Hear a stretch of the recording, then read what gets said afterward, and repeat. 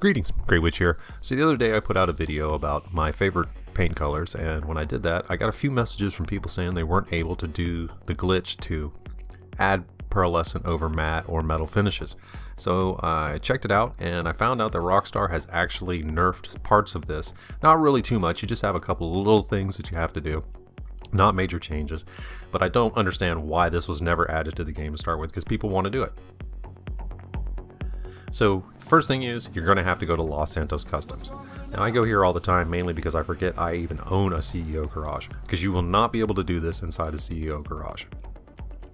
And you want to come down to respray, and you want to pick either your matte or metal finish right now. So I'm going to just go ahead and do the matte one, pick my black, purchase that. Alright, so then once you got that purchased, all you have to do is back up and go to the metallic section. Now before, all you had to do was just sit here and wait a couple seconds on black or whatever color it popped up on.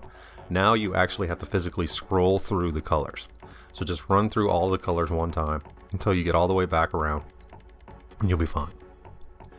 So there we are. Back this up. Now we'll come back out. Now we're going to go up to plate. Now you want to change the color of your plate. Simple, just like that. Ta-da! And then go back into respray. Click that, go to primary color, and then come all the way down to pearlescent. Now you should be able to add a pearlescent over your paint job, just like that. So we'll switch this around so you can see it. Alright, so let's scroll through these. Now I'm looking for gasoline green because that's the color I like to go over top of black. But you can see all of these colors look real cool.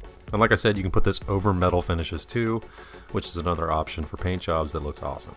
So there's my gasoline green. Purchase that. And there I've got a pearlescent over top of a matte finish. And like I said, you cannot do this in the CEO garages. You have to actually go to a Los Santos Customs. But it does look really cool. Looks black and kinda green at the same time. So I'm going to finish this up, put my brushed black steel, it's my secondary color, which will put the pearlescent over top of that too. You can't really see in here, but you can see it when it's outside. And it looks pretty tight. And that's it.